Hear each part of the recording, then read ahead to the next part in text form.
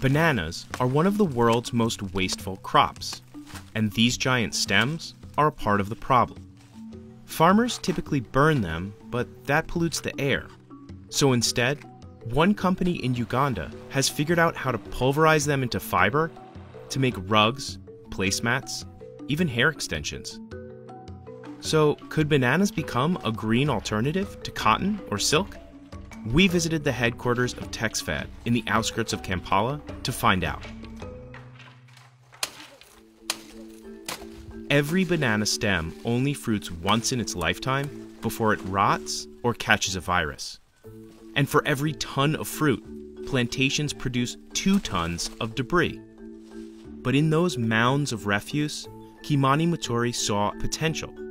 He founded Texfad in 2013 after discovering his love for hand weaving in college.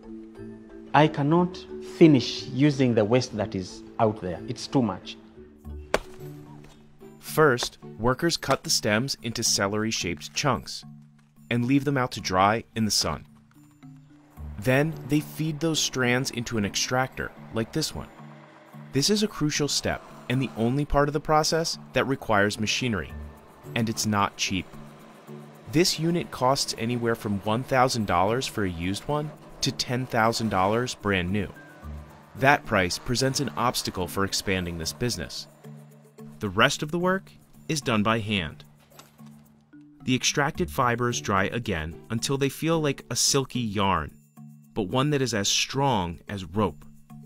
At this point, it's also ideal for dyeing. The final stop is the weaving shed, where the making of household goods and handicrafts begins. Some of the designs on these rugs are inspired by traditional East African patterns. Other products are custom made for clients. It can take up to a month to weave a rug. The price varies, but many start at around $500. Texfad employs 23 people and even offers an internship program for students.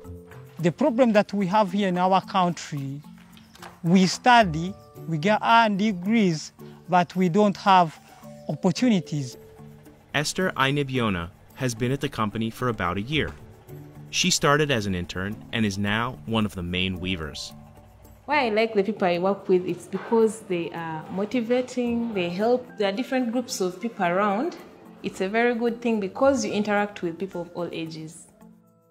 Banana textiles have been around for centuries in countries like the Philippines, Nepal, and Japan. But Texfad is one of the first companies to bring it to Uganda. And the potential is huge, because the country produces more bananas than any other in East Africa, about 9 million tons every year. That's about 5 tons of fruit for every person in Uganda. I will never get worried that I won't have materials tomorrow, as long as we Ugandans are eating bananas on a daily basis. And while Kimani's business has grown over the past 8 years, it isn't enough to make a dent in the $30 billion global banana industry.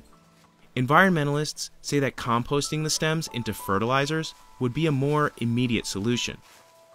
It prevents dehydration, it prevents deforestation, and it gets a richer soil, and richer soil is a more healthy banana.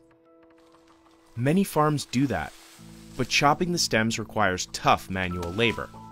So for most farmers in Uganda, getting rid of them is easier and faster.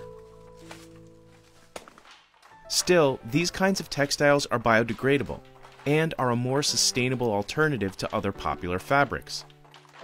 Banana fiber absorbs dyes better than cotton, which means it needs less water and less land to produce. But the special equipment and expertise hold back this method from becoming more widespread. It could spread over the world if more machines are found and developed that actually makes such thin material that you can use it for the clothing industry. Because currently it's quite hard to do so, and not a lot of machines have been developed, or it's costly. Still, Kimani dreams big, even during a pandemic. I'm just imagining if there was no COVID, I think we would be a little further than we are today. And he's always innovating. There is no rocket science in what we are doing here. No. Even people who come to learn here, they don't take much time to learn. But this is just a beginning. I can tell you that banana fiber is the next fiber in terms of sustainable fibers for fashions, and not just for fashions, for everything.